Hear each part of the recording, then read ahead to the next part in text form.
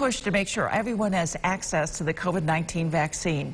In an effort to reach as many people as possible, Governor Cuomo is urging those who cannot leave their homes to use in-home assistance. Since April, Onondaga County has provided this service in a partnership with Nescentia Health.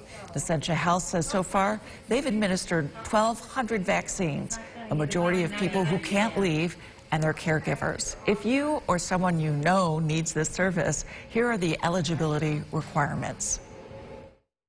For those individuals who have barriers to access, they're not able to get to a pharmacy, they're not able to go to the mass vaccination site, or it's contraindicated for them. Certainly, the county has made pathways for individuals to be vaccinated in the home.